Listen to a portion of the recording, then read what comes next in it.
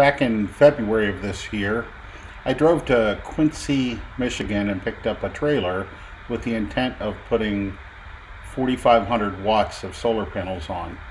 I've already done two videos that detail my build to some degree. I have all the panels on. I'm just still trying to figure out the two on the nose. And so I'm going to update you where I'm at and how far I've gotten so far. Before I get into my solar trailer and what I've done so far, I thought it was worth mentioning that Tesla showed off a solar trailer at an expo in Germany. At the top left you can see Starlink is installed, but it has 300 watt panels, 9 of them. 6 of them are retractable, so I'm assuming the top 3 would still be charging even when the 6 on the side would be folded in. I couldn't find any information on how much battery storage they have, but this is 2.7 kilowatts of panels. And I'm going to be showing my 4,550 watts of panels with about 60 kilowatt hours of battery storage and a 12,000 watt inverter. So let's see how I stack up against the solar trailer. So when I got the trailer, it was just bare on the inside. It's a toy hauler meant for sleds, actually. And so what I did was I started building the solar panel rack in my living room and was insulating the inside of the trailer with 1-inch foam from Lowe's. I built the structure for the solar panels out of aluminum unistrut, and then I used the extra to build a bed in the nose area, and it tied in nicely with the tracks for the D-ring tie downs. It was the same connectors that I used for the solar rack on top. And then I built boxes for my batteries, 2 rows of 16 each, so I have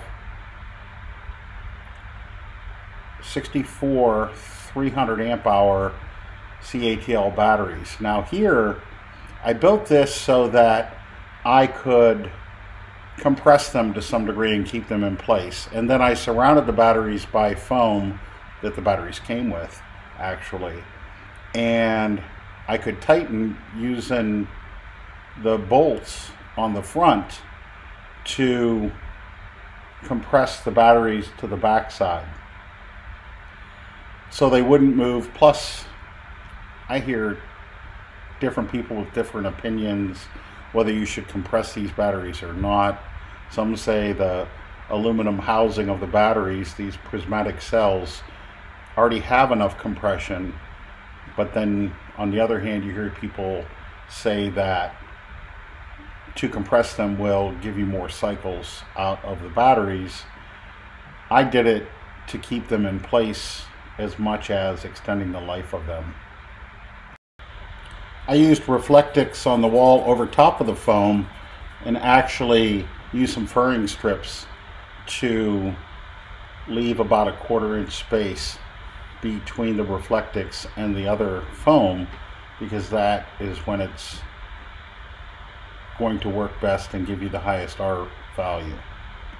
That box has 30 kilowatt hours. There's 2 BMSs there. That's a breaker for the solar panel input, 50 amp breaker box, another breaker, and on the right there was the other 30 kilowatt hours. So I have 60 kilowatt hours.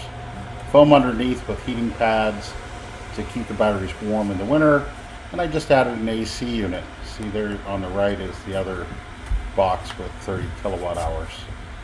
I got my new Harley Livewire in the back. That's part of the purpose of this.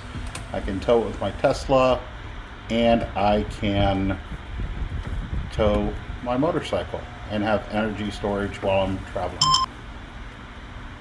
The bed is hinged so I can raise and lower it, and I have some lights tied to DC, and I just had a couple batteries laying around, so I tied it in. So even if I deplete all the AC storage, I still have lights and some appliances that can run on DC. But with that much energy, I can basically run regular AC appliances. That's how it looks. I have a NEMA 1450 outlet there on the left to charge my Tesla. And you can see in the back I have ventilation, so it sucks in through the front and blows out through the top to make sure there's airflow for the inverter. I know people are going to be critical of the fact I laid it down and question if there's enough airflow, but it is running fine, especially since I added that air conditioner. Everything stays nice and cool on the inside. I have two plugs, USB-C. I put in some LED lights as well as some puck lights. You can run it all through an app, or there's a remote straight from China, which is where I got my batteries from. I could tell you who not to buy them from. Maybe that's another episode, because they were horrible to deal with. I had to fight with them over some damaged batteries, and nonetheless, at the end of the day, I got everything I needed.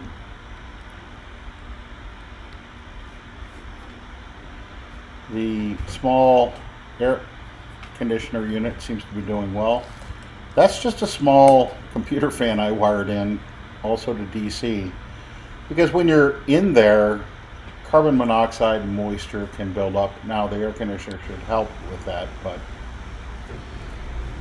the platform was big enough for a queen, but I realized that if you put a 10-inch mattress on top, that I could no longer lift the bed to work on something underneath. So I ended up settling with a double, and the double's fine. It fits perfectly between the two side walls, and I'm 6'2", and I can lay down on it fine. I think of this trailer sort of a cross between a full-blown camper trailer toy hauler that is full height, and some of those tow-behind campers that are basically a bed on wheels that you can't stand up on or in. This, I have to bend over, but I can scoot around on a chair on wheels, and I can do more with it than just one of those campers, which again are just a bed on wheels. So it's sort of in between, and the reason why I went with this trailer, if you watched the earlier episodes, was I wanted to keep it as low as possible to keep down the wind resistance from my Tesla to hopefully get more range out of it. So I hinged the two panels on the nose so I can lower them to drive and raise them when I'm parked and want to make more energy. And I just used aluminum square box tubing from Lowe's and a piano hinge. So the idea for this trailer is that I can tow it with my Tesla, tow my motorcycle with it, and have portable storage to go off grid. But another part of that is that it's even serving a purpose when it's sitting in my drive. You'll see here in the next video clip, but I tied it into my home electric. I have a 50 amp subfeed that powers more than a third of my house, and that's a 12,000 watt inverter, so its max output is 50 amp. You can see I took all of the rubber forward to the bed area, leaving just a little bit at the back for when I do haul my motorcycle. But again, if it's on the road, I just throw a transfer switch, everything's running off a utility. But if it's in my drive, I flip the switch the other way and it's getting its power from the inverter. So I had to run 220 out to the trailer so that if my batteries get to a low state of charge, it automatically would switch over to utility. It can also charge your batteries, but I don't do that. But then 220 from the trailer into the house that runs the subfeed, and that way it's always being used and producing energy. So what I ended up doing was putting a couple generator style plugs on the outside of my house, one's being 220 out to the trailer from the utility service, and then 220 in to run the subfeed in my house. And that's what you're looking at now in this clip.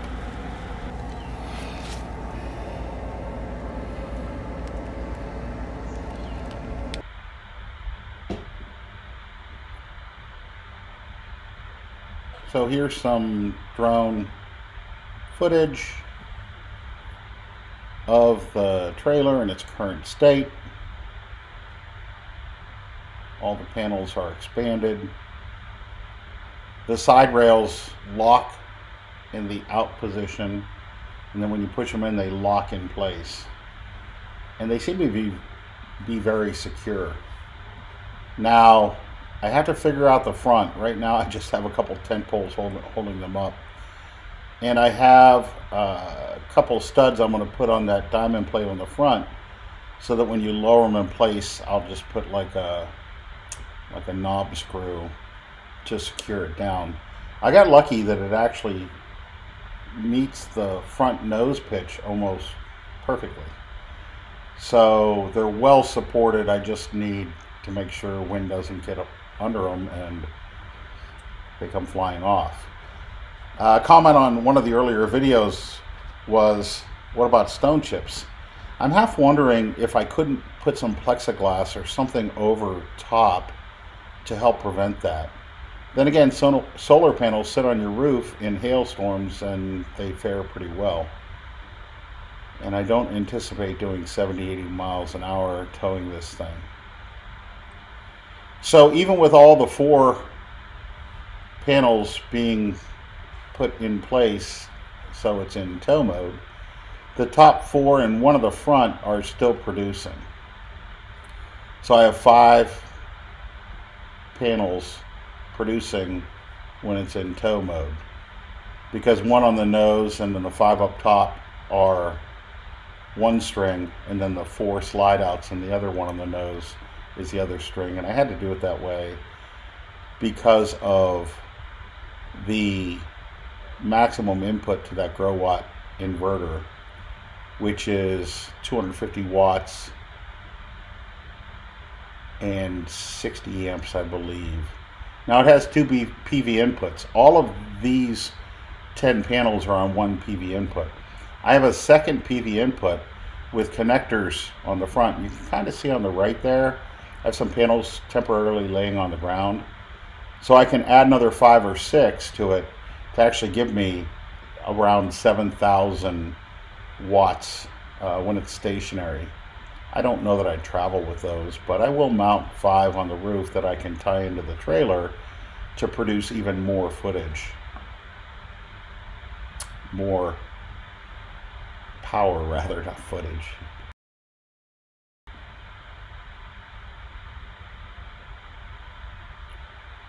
So here's the last of the drone video, and it's ready to be towed.